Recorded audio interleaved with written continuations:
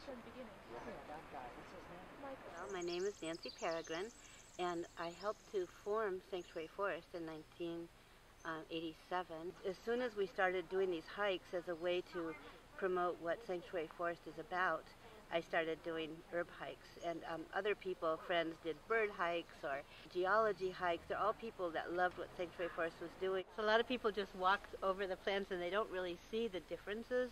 They don't see the individuals in there. It's just a bunch of green. And so I would hope that they'd sort of tune into the plant divas or spirits, and it'll maybe be the beginning of a new awareness in their lives. Go to sanctuaryforest.org. They have the hike schedule published there, and I think it's more or less every week throughout the summer weeks with different topics and very interesting people leading them. So it's worth going on a number of them. Yeah.